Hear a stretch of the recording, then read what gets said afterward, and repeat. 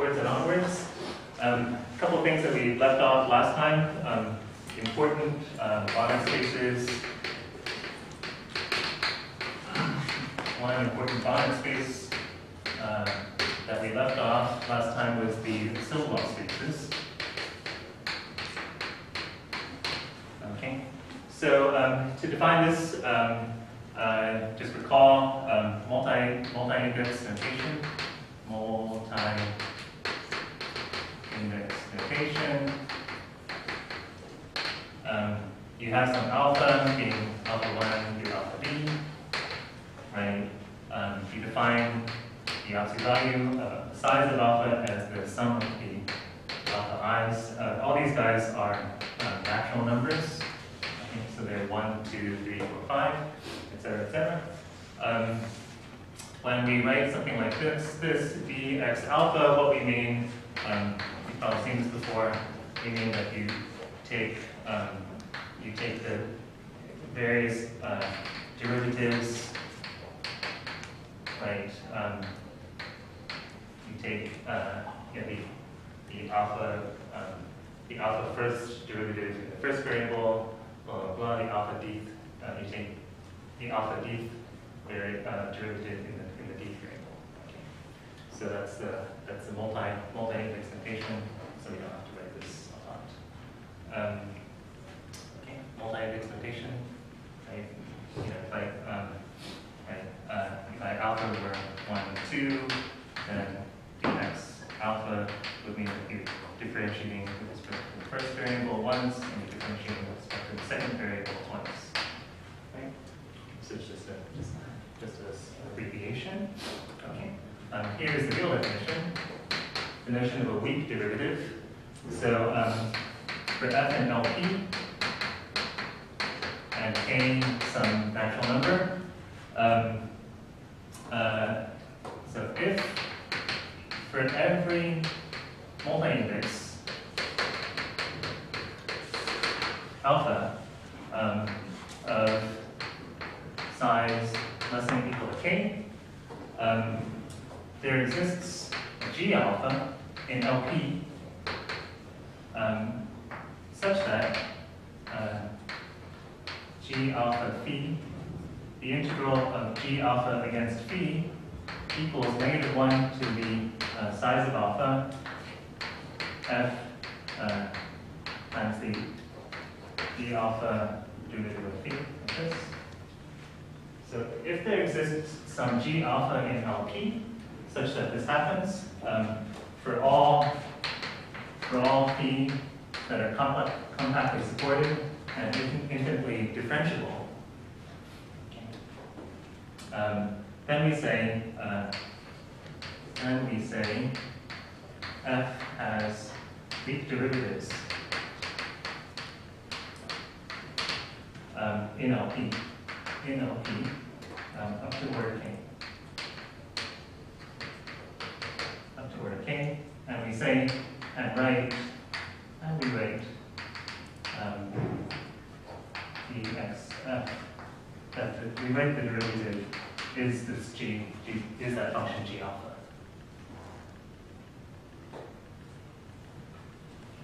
F has weak derivatives in LP up to order k. So this is not a true derivative. Okay. This is not a real derivative, right? These guys are in LP, right? These guys are in LP. They're not smooth functions, right? These are, I mean, that's not an important thing, but these guys are only in LP. They're defined almost everywhere. But what they do is they act like derivatives, right? They act like a derivative would if you integrated it against a smooth, compactly supported function. Okay. So this is the key here, that the way they behave, if there's a function and it behaves like the derivative would behave, then we say the function has a weak derivative. Okay. Right? Because look at this thing, right? If there actually were, right? So if f had a sort of true derivative, an actual derivative d alpha xf, right? So in the old sense, suppose you have a function and it's actually differentiable this many times, right? Then, well, we would just put that guy in here as our g sub alpha, right? Why would this hold then? Why would this hold? Why does this hold for an actual derivative?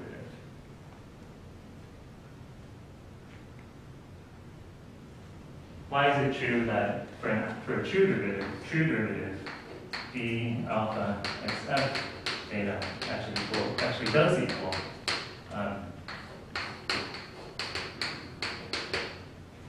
that for phi compactly supported and smooth? This should look sort of familiar. What is this? This is something you saw back in calculus 2. Does it look kind of familiar? Let me get rid of.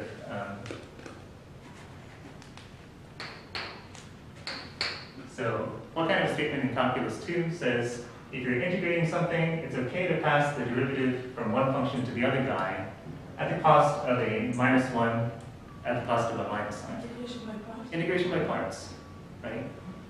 So all this is if you have an actual derivative by integration by parts in each variable, this statement is true. Okay. Of course, you're going to get some terms. You also get some error terms, right? The endpoint terms. But the phi are compactly supported, right? The phi are compactly supported, so when you take the limit of those improper integrals, those error terms vanish. Right? Those error terms are going to go to 0. Okay. So right. So as long as this guy is compactly supported, well then those error terms don't show up, and the only thing that shows up is this statement about if you switch the derivative from one side to the other, you do it at the cost of a -1. Okay. So that's all. That's what we're saying here. That the function, if there's a function that behaves as a true derivative would, if there's an LP function that behaves as a true derivative would, then we say that the function is weak differentiable, right? Has a weak derivative, in LP of that, in LP. Okay, so this is the notion of weak derivative. As I just said, a strong derivative, an actual derivative, is a weak derivative.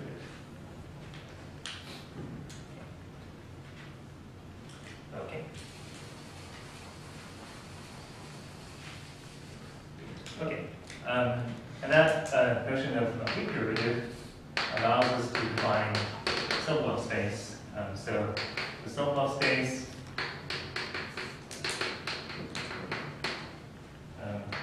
LP K, also sometimes denoted as W super P sub K by D, is the space of functions in LP that have with weak derivatives in LP up to order K. So it's just those functions with the weak derivatives up to order K, and it turns out with the norm.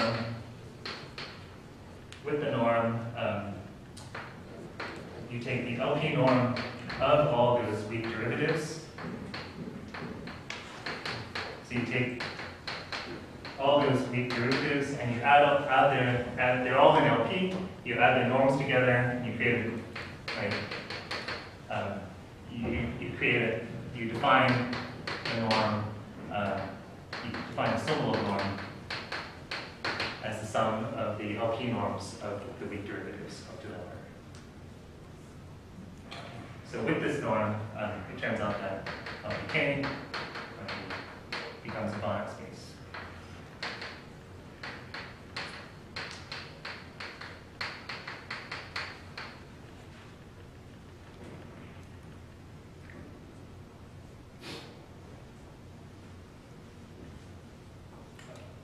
So just a definition at this point. don't worry, we're not gonna do much with it for now. But this is a pretty important space in analysis, Sobolev spaces. You hear this, one sees this all the time. For k that's not a natural number, so for k that is just a real number bigger than 0, one defines Sobolev spaces. One has sort of one generalizes the sum. So generalizing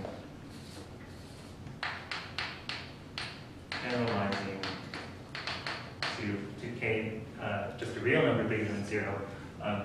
One has the following definition. So this is for people who are familiar with the Fourier transform. So don't worry about this if you haven't seen the Fourier transform. But it's possible to see that a function is in L2k. So this is for k and n. For k and n, a function is in L2k if and only if 1 plus c squared k over 2 Fourier transform is in L2. Okay, so for it's possible to see this sort of thing, and so so one generalizes to k greater than 0 using this definition.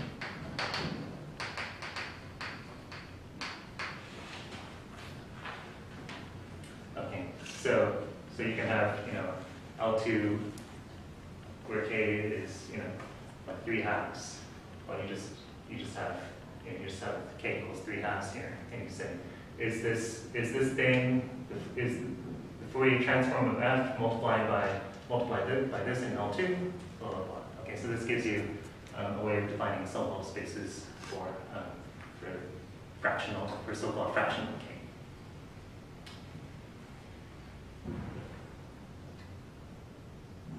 Okay, we're gonna wait.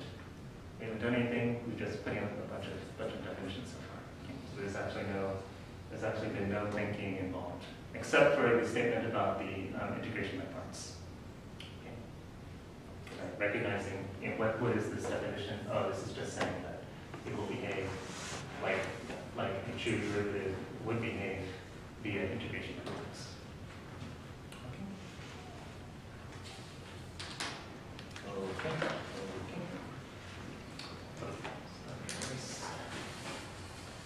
Everything. Seems like they put glass or something on the boards every once in a while.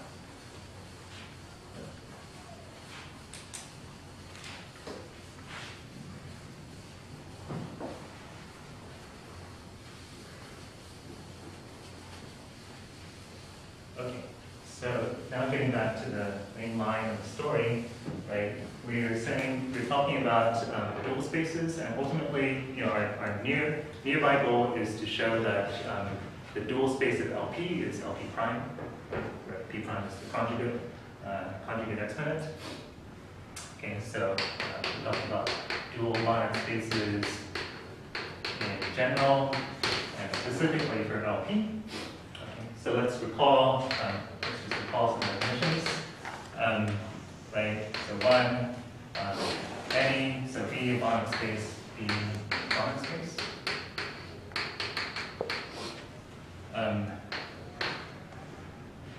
I should say that it was a bit of a lie to say that I'm only eating rice. I was able to eat some tofu yesterday.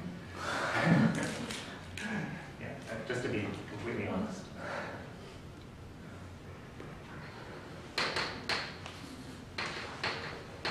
So I'm not gonna fall over. I am tofu. So a linear function, right? A linear.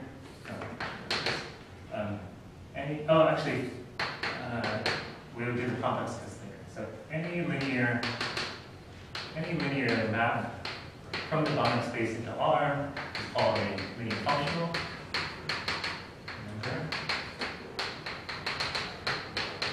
Linear functional, and we have this notion of boundedness, right?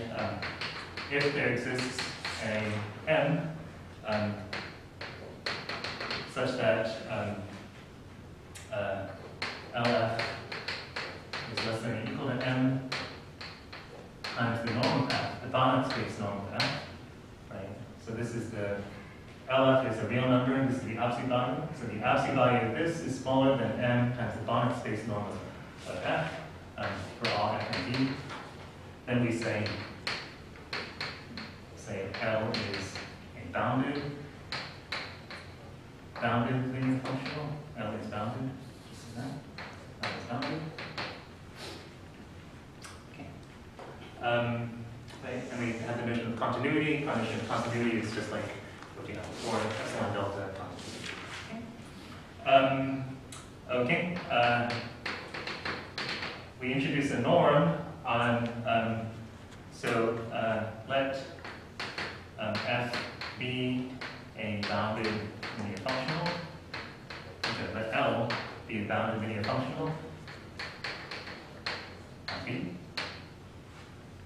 We define the norm. We define the norm of B, the norm of L, excuse me. Maybe I am dying. We define the norm of L as, how do we define the norm of L?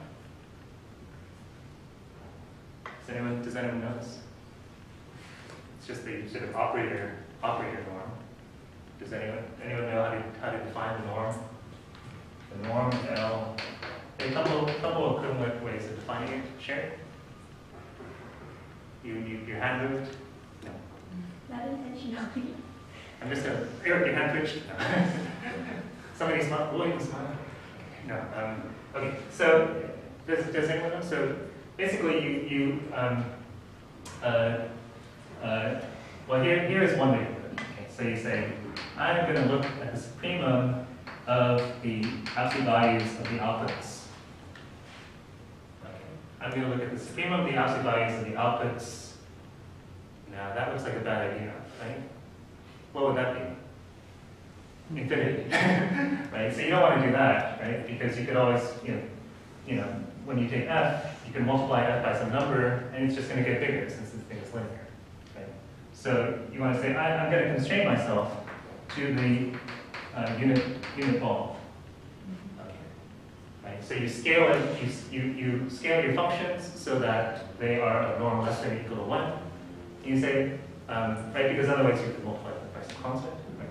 And it would just get bigger. So you scale, you normalize guys so that they're inside the unit ball, right? And you take the absolute value of all values on the unit ball. Okay. And you take the supremum of all those values and you call that, we know that if the function, if the thing is bounded, that this is finite, right? It's going to be smaller than that m from above, right? So, so this is the norm. You take the absolute value of all the outputs when the inputs are constrained to the unit ball, and you say that's my norm. Remark, by linearity, it's easy to see that you could just look at the shell, right? You could just look at the unit sphere, right? Whoops. You could just look at the ones of norm 1, right? By linearity, right? And that this is the same thing, of course, as taking the supremum of over all f that are non-zero of L f over the norm of f.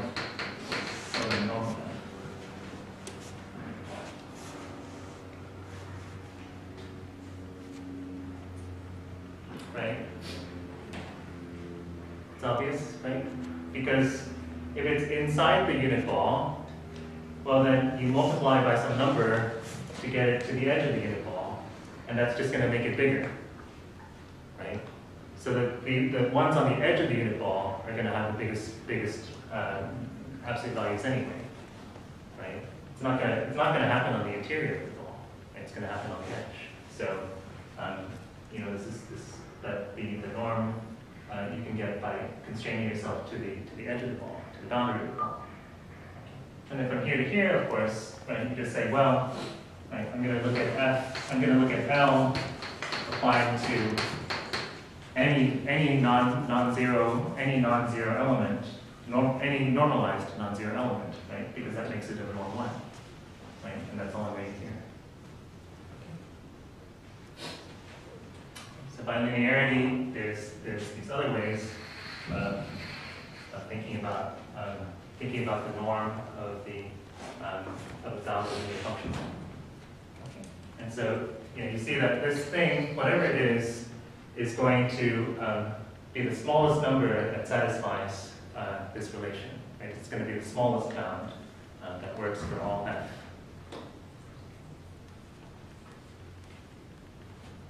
Okay. Am I going too slow? Maybe I'm going too slow. I'm going too slow. Close your eyes for a second. Raise a finger that's going too slow. Raise a finger that's going too fast. It's just right for everyone. Great. Okay, great. So it is an exercise, easy exercise. See that this actually is a norm. Okay. This thing is a norm, and so we define B star to be the set of all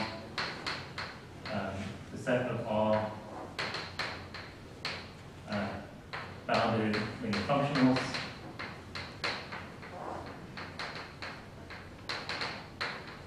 So we define this to be the set of all bounded linear functionals with this norm. And it turns out that this space, so right now it's a normed linear space, a normed vector space. And what we're going to see is, in fact, the plane. We define this is called to be is called the dual space. Dual space B. Okay. In fact, B star with this norm is a Banach space. So the dual of the Banach space actually is a Banach space itself. So you might, so sort of maybe the obvious question at this point is, what about the dual of the Banach space? Is that, what should be your question at this point? What's a reasonable question to think? Is the dual of the Banach space? The Banach space. The same space. The same space you started off with, right? Is it true that when you take the dual, is it true that the dual gets you back to your original space? And the answer is no. Or the answer is not always. But under certain conditions, of course, as you might expect, under certain conditions, the answer is yes. Okay. So, just one observation. We haven't really used the fact that this thing is a Banach space, right? In the construction of linear functionals, we talk about boundedness. All we're using is that there's a norm. We have a norm vector space, right? So this notion of dual space actually can be done in finite dimensional vector spaces. Like in linear algebra, it's not completely unreasonable to introduce the notion of dual space. You say, well, we've got this vector space. Let's consider the space of linear functionals. Right? That turns out to be this other space, the dual space. So these notions actually are pretty fundamental.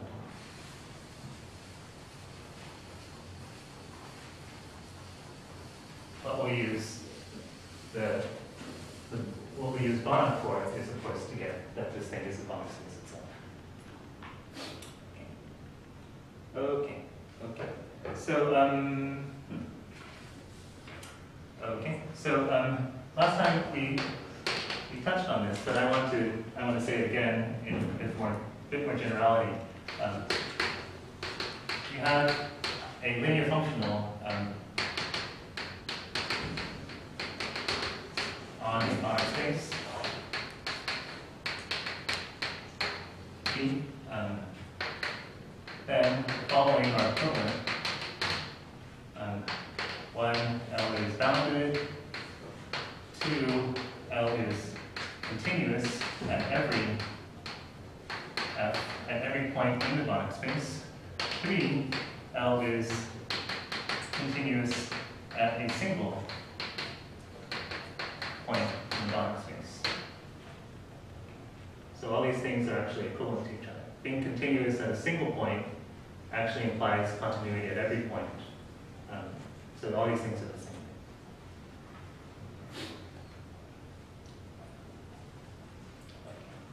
So Eric, I think, basically, this is the one that Eric basically solved last time.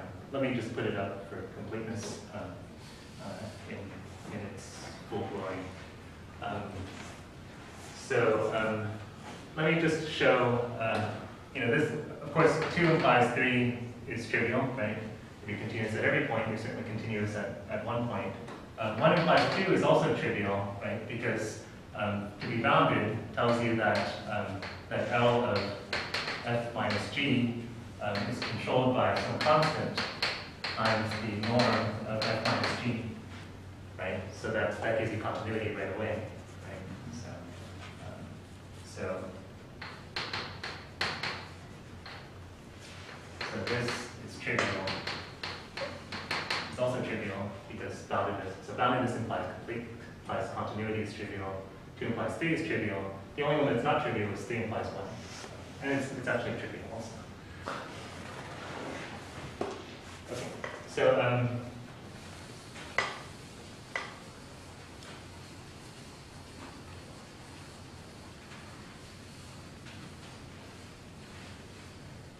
although you all know what trivial means, right? Trivial doesn't mean easy, right? Trivial means that it's possible to do without being genius. That is that you don't really require any great insight. So I'm sure. So part of the trouble is that I've taught some of you before, and I used up all my good stories. I can't tell the same stories because I've already used them on you. But I'm going to tell the same story anyway for those of you who haven't had it before. Okay, so this is a story about Hardy, right? The great British analyst, early 20th century analyst, of the famous Hardy-Littlewood. Hardy is famous also for being the person who worked with Ramanujan. Sort of like the guy who recognized Ramanujan's talent. So the story is that Hardy is giving a lecture, and he comes to a point and he says, so it's trivial that something. And the student says, Professor Hardy, is it true that that's actually trivial? Is that really trivial? And Hardy thinks about it. He's sort of thinking about it. He starts walking around. And he walks around the room once. He walks around the room again. He walks around the room again. And then he leaves. He leaves the room entirely. And 15 minutes later, he comes back. And he says, yes, it is trivial. And then he keeps on going. So probably in the meantime, he went to check, to find a textbook or something, to find a book where it was done. Or maybe he went and worked it out, and then came back. Actually, yes, it is trivial. But that gives you a sense of what trivial means.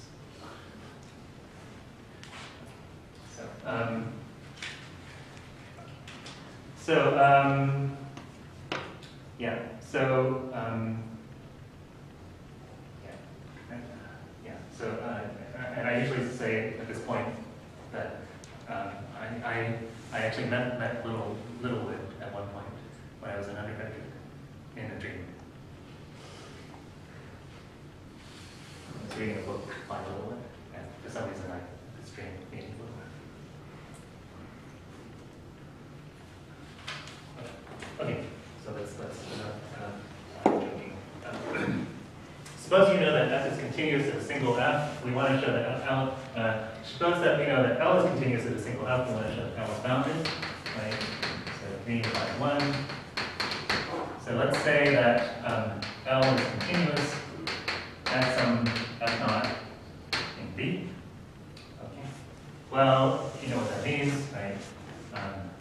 In other words, given any epsilon, this is a delta, such that if f minus f naught is smaller than delta, then L of f minus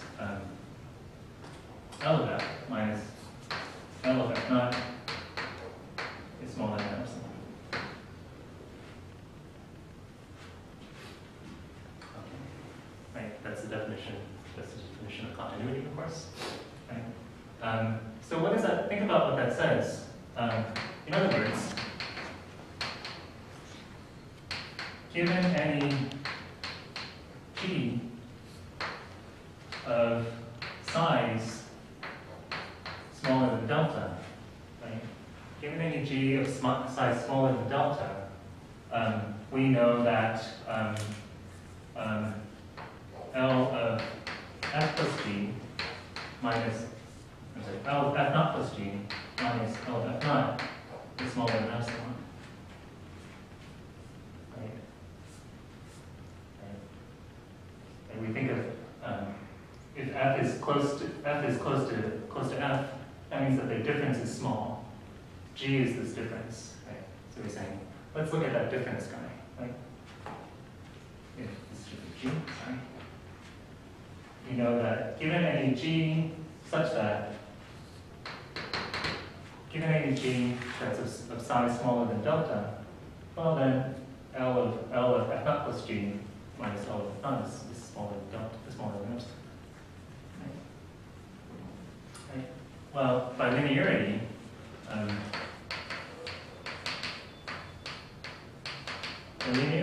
this is L of G.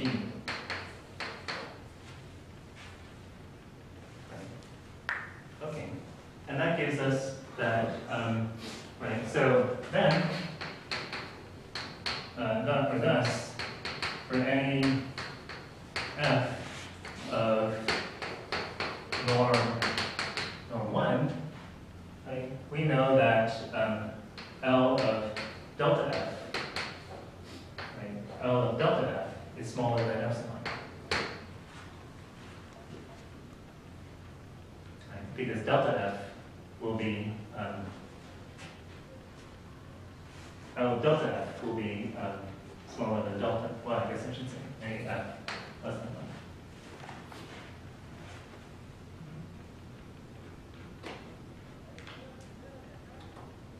1. Okay. So what does that give you? That's to say that L of f is less than epsilon over d. Epsilon over delta, right? So that tells you that the supremum over the interior of the ball, is finite, right? And so your linear function was bounded. Right? So is less than epsilon over d.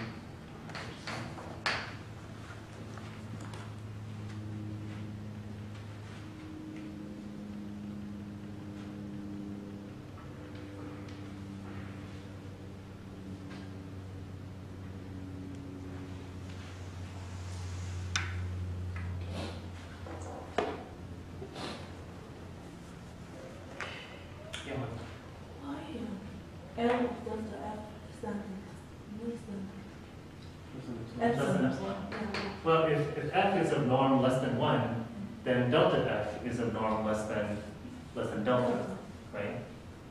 We know that for anything of norm less than delta, L of that thing is less than epsilon. Okay? We just saw that. That's what it means to be, the continuity at f naught gives us that.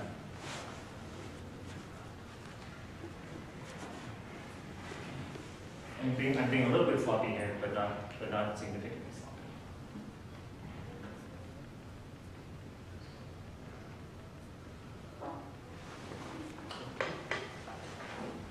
sloppy. Okay. So the point is that when we're talking about B star, the bounded linear functionals on B, those guys are all continuous, right? They're continuous at every point. And anybody who is continuous at any single point is going to be a bounded linear function. Okay.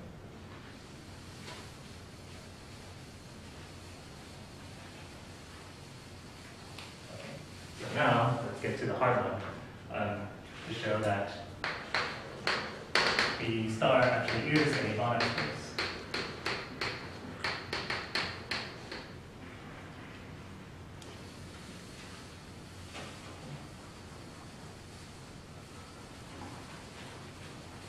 This is not really, don't worry, this is actually not the hard one. This is the easy one. The hard one will be to show that the most involved thing we'll do in this class, or the next class maybe, would be to talk about the duality of LP. Okay, but so let's go. So we want to show, right? We want to show that if L sub n in B star is Cauchy, then L sub n, so then there exists an L in B star such that the operator norm goes to 0. Right? So that Ln converges to L in the B star norm, in the dual norm. Okay.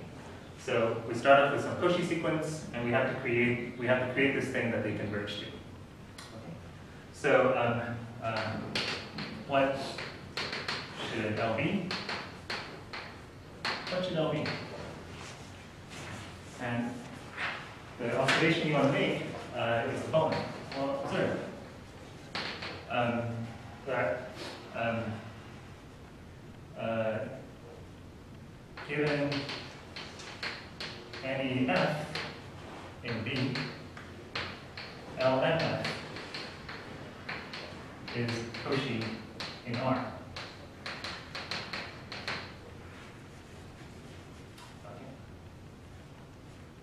So the Cauchiness of, and we'll prove this. Okay, we'll examine this. We'll take a look at this.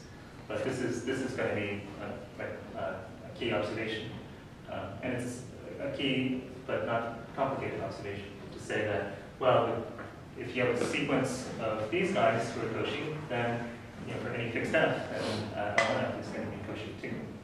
Okay. So right. So why? Shall I let you think about it? Maybe I'll let you. I think you can actually do this. So think about this for 2 or 3 minutes. Yeah, this is yeah, just do this for practice to help you solidify your understanding of the norm of the function, of the linear function.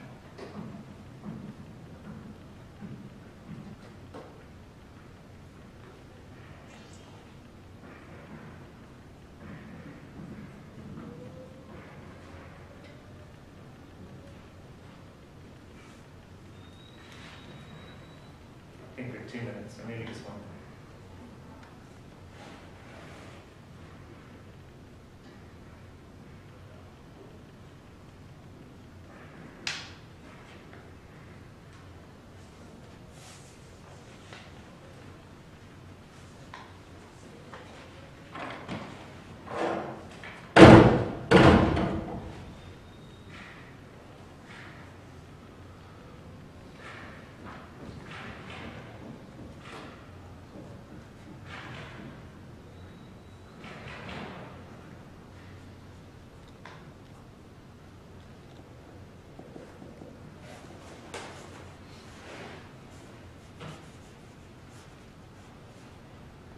Okay, turn to somebody else and say, here's what's going on. Here's what it is. Yeah, turn to somebody next to you, please. Or nearby. And tell me how you can talk to yourself. Right? Talk to Eric. What sequence is function? What's your name? I think so, what that ratio. Um, Saying the supreme. What's your name? else.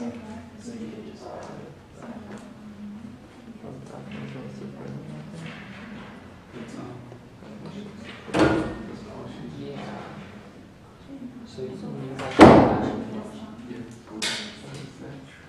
And then since the now this in the north, it's really a circle of different things.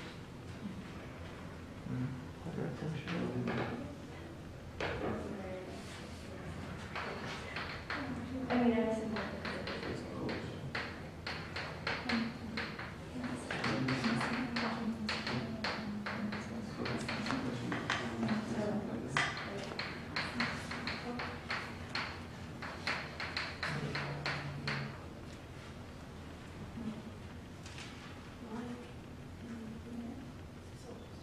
Okay, so why is it true? Why is it completely obvious? Okay, this is how you want to think. Like you want to think, why every time you're going through the book, you want to think, why is this completely obvious? Why is this completely obvious? And the more you can do that, the more you're actually understanding what's going on. I can't do that for everything. But that's the attitude that I take. Why is this completely obvious? Why is it completely obvious? Can anyone tell me? Okay, let's look, right? We're trying to see that this sort of thing is small. We're trying to, given an epsilon, we want an n such that this thing is smaller than that epsilon, right? Well, what do you know about this thing? Right? Let's just do some scratch work. Right? ln f minus ln mf. What kind of control do we have? What can we say? What can we do with that?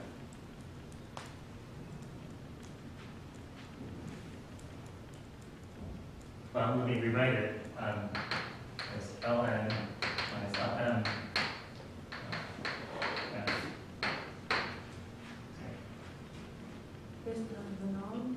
Okay, so I know that is controlled by the norm,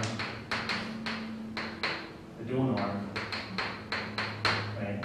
Here Banach, here dual, right? Right? And that's Cauchy, right? We know there exists an n such that n and the beginning of this n implies that this thing is smaller than epsilon over fp. Smaller than over that. Right? The end. Okay. So it is good.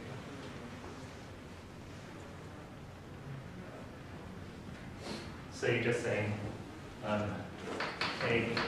take n so that m n bigger than n implies that the ln minus lm, the dual norm of this thing, is smaller than epsilon over the norm of f, over the Banach space norm of f. Right? Then ln f minus lm f is smaller than epsilon by the scratch work.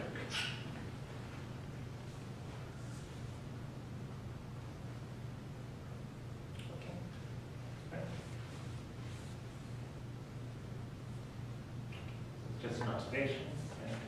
Okay, so what's that saying? That says that given, remember we've got this Cauchy sequence of linear functionals, right? And we want to define the limit. Well, we know that given any f, ln f is a Cauchy sequence in R, right? Being a Cauchy sequence in R, it converges to something, right? So I'm going to erase this. Scratch work. So this is Cauchy in R, so ln f converges, the limit as L less than 30 exists in R, right? Call that ln f. Okay, so that's how we're going to define, the limiting thing. about it, it's sort of obvious that that L is linear. So note that L is linear. Right? If I take f plus g, right? L of f plus g. How do I get L of f plus g? Well, I'm going to take Ln of f plus g, and then take the limits of those guys, right? So that's going to converge to L of f plus L of g, right? So it's sort of obvious that this sort of statement is true.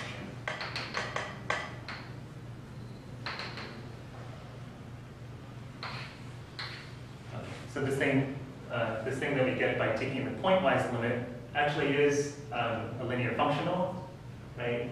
It is a linear functional. The only thing we need to check, there are two things we need to check. One is that it's a bounded linear functional, and two, that these guys actually converge to it in the B star norm. Okay. We know that if we take any value, Ln f converges to L by definition, right? But we don't know that that Ln converges to L in the B star norm. That's a different statement, right? Converging pointwise doesn't imply converging in the B star norm. Okay, so so there are two things we need to show. One is that we need to show that L is bounded. We need to show that L is bounded, and two, we need to show that Ln actually goes to L in the B star norm. Okay. So here's what we're going to do.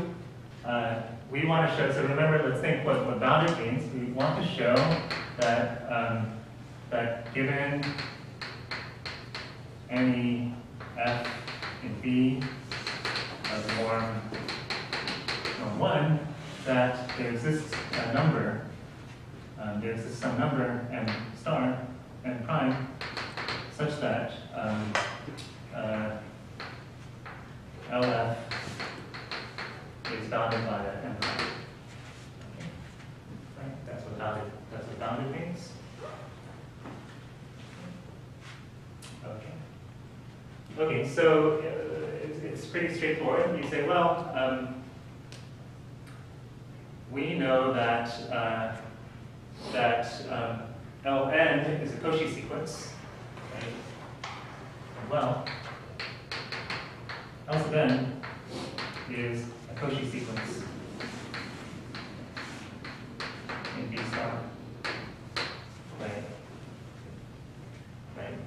Well, being a Cauchy sequence in B star, that tells us that there exists some constant m. Actually, let me just call this m. It's going to be the same m. There exists some constant m such that right, this is just a metric space statement. Right? You have a Cauchy sequence, it converges, it's going to be bounded.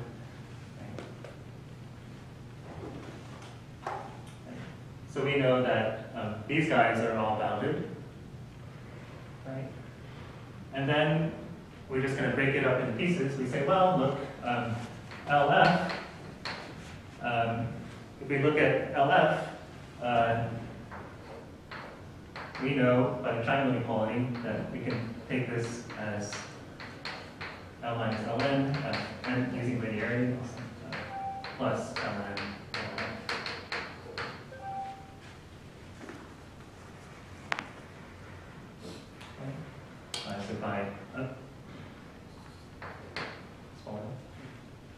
So by triangle inequality, we have this statement, and then what do we say?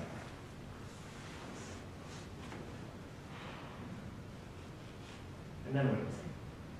Well, what can we do with this? This is smaller than n, right? Because the norm, right, this is smaller than the norm of Ln times the norm of f. Right? The norm of Ln is smaller than m, the norm of f was equal to 1. Right?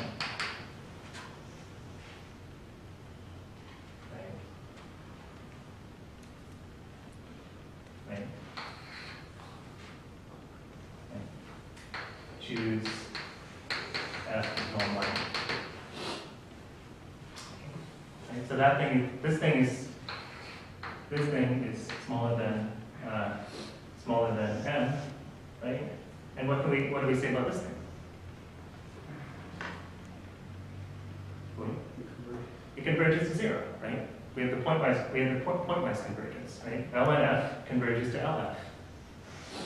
So this thing, as n goes to infinity, we see that L of f is going to be less than or equal to is controlled by m plus any epsilon. So smaller than m.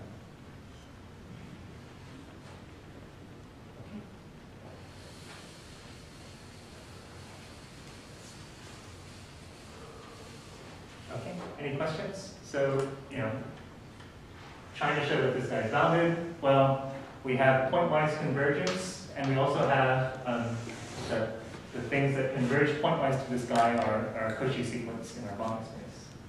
And we put this, put this two things together, and we know that this guy is also bounded.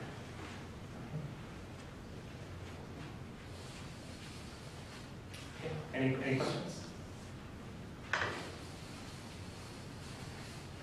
Are you all okay? Are you down? You seem kind of sad. Are you sad? No? Okay, good.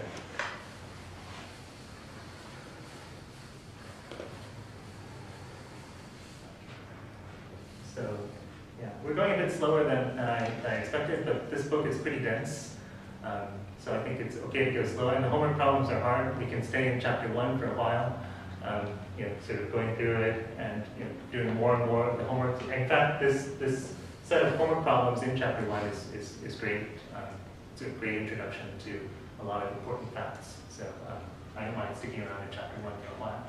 I had an entire graduate course in algebraic. I had an undergraduate course during my senior year in algebraic geometry, where we never exited chapter 0 of Griffiths and Harris. So there's this book on algebraic geometry called Griffiths and Harris. And it cost, at the time, like $83, which for me was like $1,000. Well, anyway, it's a very expensive book, like the most expensive book I ever purchased. We spent the entire semester trying to figure out chapter 0. The professor was an algebraic geometer himself, and would often try to do things, try to explain things in his own way, and create his own proofs and stuff. And he was very creative, but often he would fail. So he'd come in, he'd put all this stuff on the board, and he'd come to some point, like, get stuck. He couldn't get past it. And he'd say, sorry guys. and then that would be the end.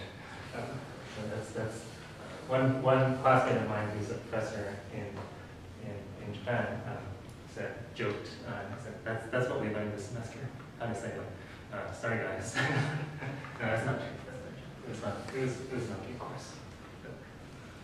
Anyway. Okay, so yeah, I think we'll probably spend another week or so on chapter 1. Okay, so part 2, we need to show that Ln goes to L in B star.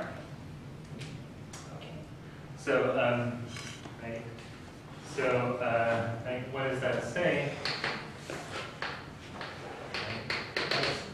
So that is, what do we want to show?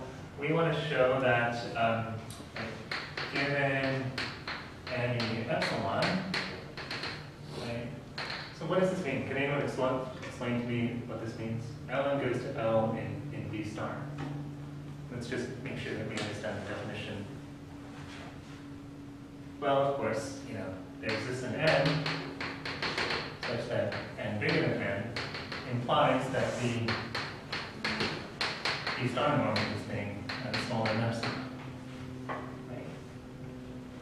Okay, but what does that mean? That for this to be smaller than epsilon, what does that mean? That means that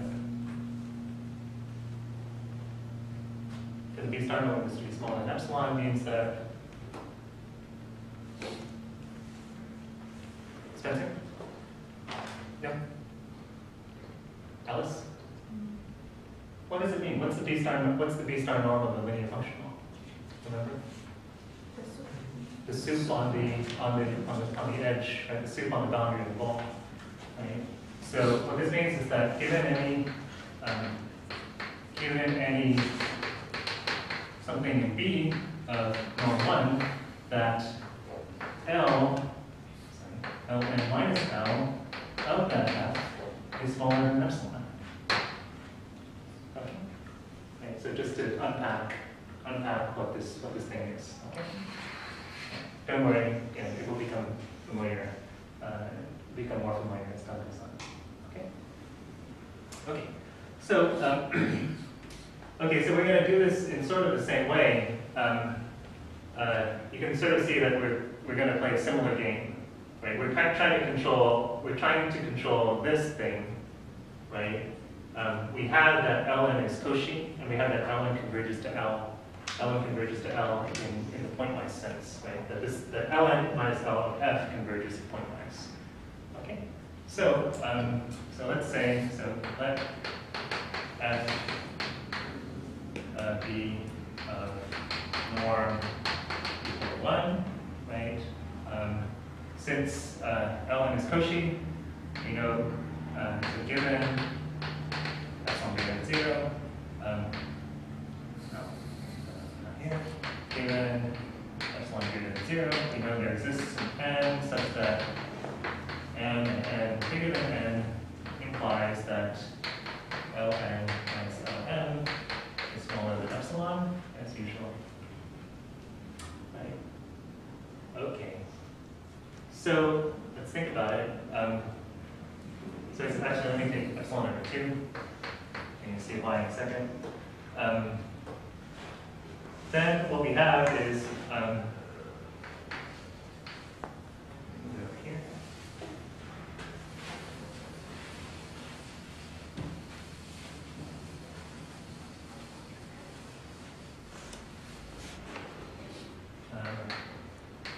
Then if we look at Ln minus L of F, right? Well, we're going to use this fact, right? So let's slide in our Lm, right? We can control this using the triangle equality. So, right? Plus Lm minus Ln. Right? As usual in analysis, right? You're trying to get control over something, right? And you have control over something else. Well, you introduce that something else artificially, right? You just force that thing in, right? There's no Lm in here. Well, we're going to add it and subtract it, right? And then we use the triangle inequality. This is typical game, right? And we can control that piece, and let's see if we can control that sort of mods out that part of the problem, right? That mods that information out of the problem, and then we look at the thing we have left and see if we can control it, right? That's analysis. Right? Analysis means breaking things down into little pieces. Okay? Okay. So, okay, well, this thing we know, right? This thing is smaller than epsilon over 2, right? Because this is controlled by Ln minus Ln times the norm of F, right? So that's epsilon over 2.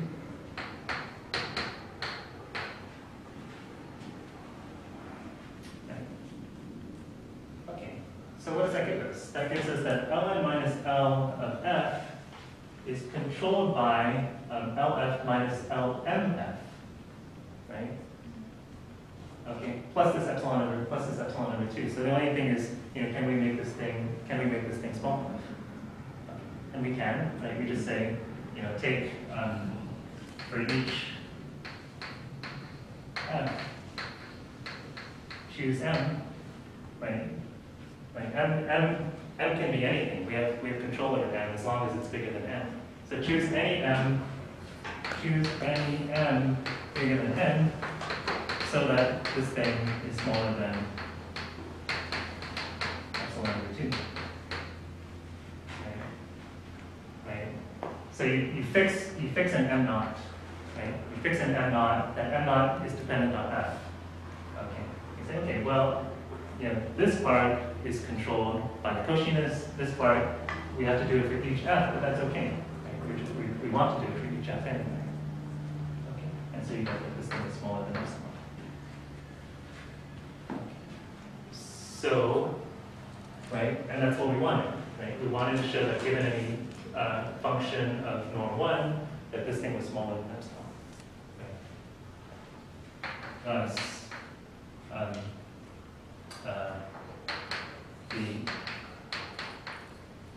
The star norm is smaller than epsilon. The star norm of the difference is smaller than epsilon. In other words, Ln converges to L in B star norm.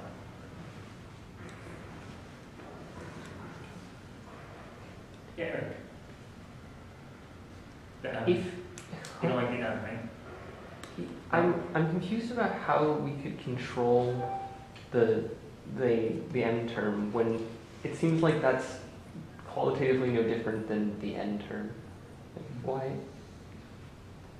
What happened that let us do that? Yeah. So okay. So you want to think we are looking for a capital N, so that if little n exceeds it, then this thing happens. Okay. Okay. So from the Cauchiness, we get an n such that if we have a pair of numbers that exceeds that, then we have this control. Okay. Okay. Let's use that. That will be our n. Okay. So we say as long as n exceeds this n,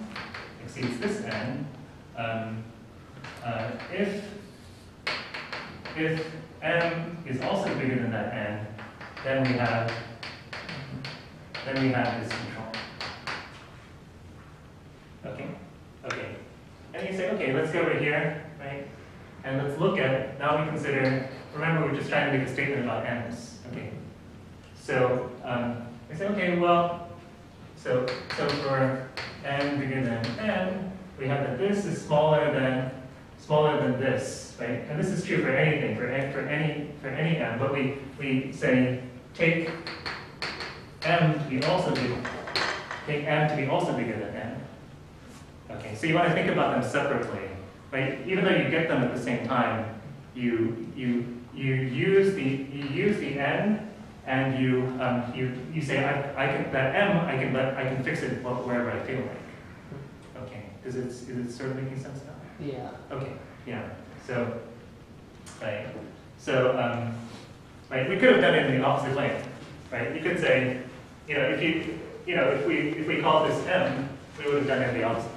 We would have said, let m be bigger than n, and then we're going to fix an n. We're going to fix our n so that this thing is small. Okay. So that's yeah. It's true. Neither of them is special. Okay. Does that clarify things? Yeah. Okay. Yeah, it's a bit peculiar. But yeah, you use the n from the Cauchy sequence. You say, okay, as long as my n exceeds that, I'm gonna take my m so that this thing is small, and then it works. Yeah, so it may seem. So it actually is logically sound, although it doesn't seem like it initially, but it's okay. Oh, okay. Well, okay. So I guess we'll stop here for today. I was hoping to get on to the thing about dual spaces for LP, but I think we're out of time. So next lecture, try to read in advance the proof of LP and. Get up to the point. I think read carefully everything from here to. There's this last part of the text that talks about some problem of measure. Okay, so don't read that part. We'll do that part next week. But we'll do the LP space duality and possibly Banach.